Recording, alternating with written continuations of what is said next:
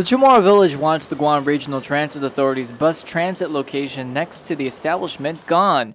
That's the message that a number of riders and vendors shared at Monday's GRTA board meeting. Public transit rider Jay Borden says she's been threatened with knives by alcoholics around this area and feels unsafe waiting for the buses. I'm here today to ask for help, for protection of all the riders while they're waiting for the bus.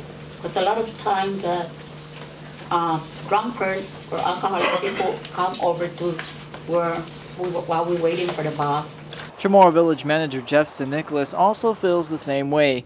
He says he's seen an increase in violence and loitering. They're scaring customers. They're scaring even staff or the workers from even wanting to open and run their business. Also, what tends to happen too, I guess, particularly close to the station is I don't think your bus station is big enough. Take, for example, Tropical Living owner Leo Cirillo's situation. She says she fears for the safety of her employees and customers. I'd like for you guys to know that just within the last 2 years, it's just impossible there. We would come in the morning, 10 o'clock in the morning, they'd already be drunk. And then they would ask my staff for money. And for the most part, what we used to do is we'd give them, somebody asked for food, we'd give them. Problem is, once we stop giving, they start getting really violent. They would urinate right in front of our store. In fact, many of the vendors have noticed the people that seem to be causing trouble are from the Federated States of Micronesia. Philomore Alcon already spoke with the Lieutenant Governor about the safety concerns. He notes the only time there is peace and quiet is when the transit is closed during annual Liberation Month preparations. That's the reason why we're here, to appeal to you guys that you need to get mass transit out of Chamorro Village because we are business owners. Our business is in jeopardy because of all the loitering, all the alcohol consumption. I have seen drug deals going down in Chamorro Village, and that's what mass transit is being used for.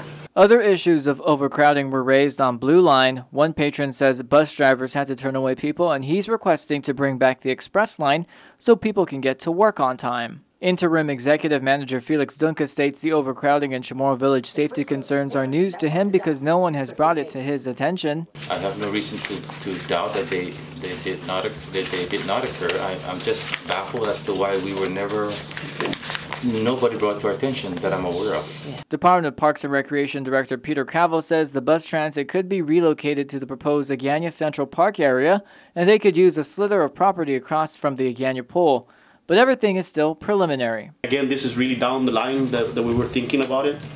But when they started talking about relocating the bus transit, I said, well, we'll try and speed this request up to open up the road. So I've already sent a letter to DPW to request that they take a good look at reopening that road, and perhaps we can look at this slither of government property that can be utilized for a bus transit.